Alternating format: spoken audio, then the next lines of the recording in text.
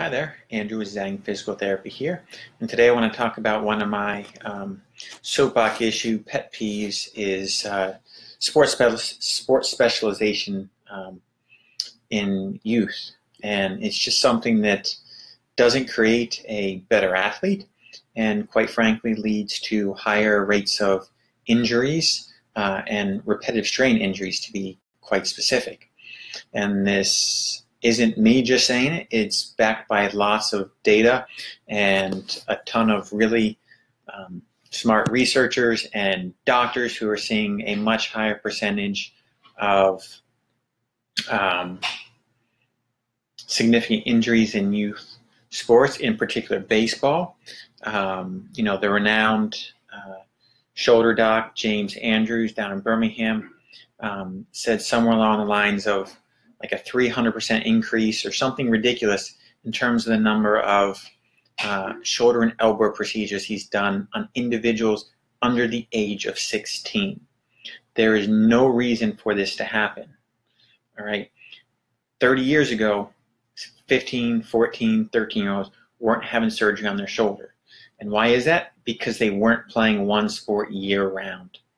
Playing one sport year-round leads to nothing but a higher risk for injury based on their overall rate of exposure. So this means greater time spent doing activity means greater chance of injury in that sport or specific activity.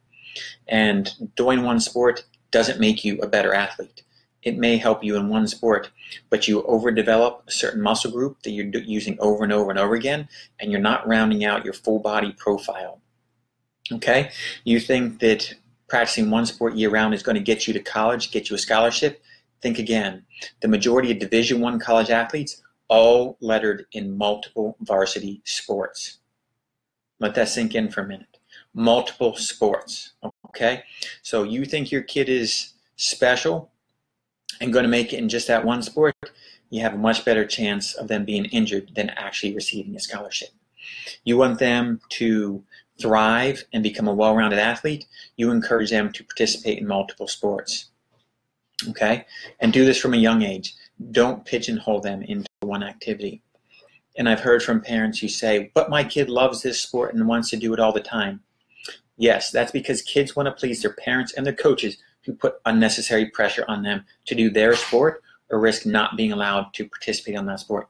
I've even heard it in my nephew's soccer team, and he's 12, that if you don't show the commitment to the team, that you might not be on the team.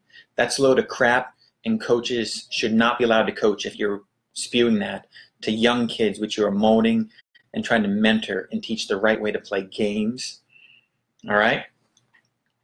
So, we need to take a good look at how we're treating our kids. There's no reason for us to be pushing them into sports. Get them into various activities. Let them explore. Let them find what they like. Okay? If they specialize at the end of high school, okay, that may be okay. But if they played 3 or 4 sports as youth and they've kind of narrowed down there, chances are they've developed their body in such a way that they can tolerate those sports.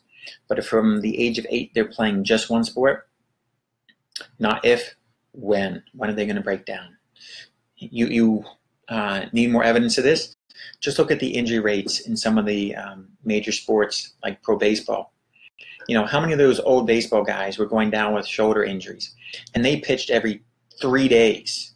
Now pitchers are pitching every 5 days and getting injured at astronomical rates. You don't think that has something to do with the volume of pitching that they do as a youth?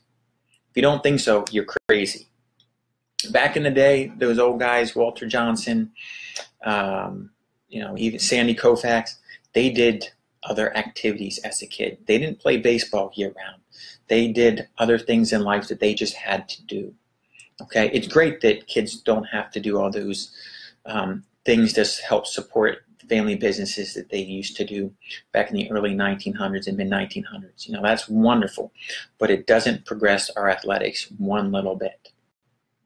Okay, so it's a really important issue. Whether you agree with me or not, I don't really care. The data says a sports specialization is bad, and it is something that we need to take a good hard look at ourselves, not live vicarious through our children, and it's something I'm going to be thinking about when my daughter grows up, that I don't want to be a parent who's pushing her into any one sport. I'm going to let her explore what she wants to explore. Right now, unfortunately, it's gymnastics and dance. I hope that's not what she does long term, but if it is, then I guess I'll just have to live with that.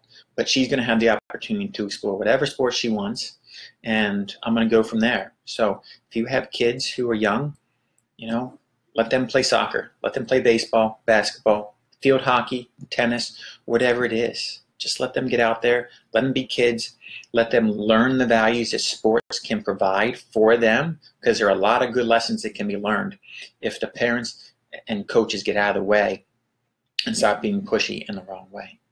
So, sorry for the rant, but it's a very important topic to me, and especially since school sports are kicking up into full gear now, I think it's something important for everybody to think about moving forward, especially if you're a parent of a young child. So, this has been Andrew, Zang Physical Therapy.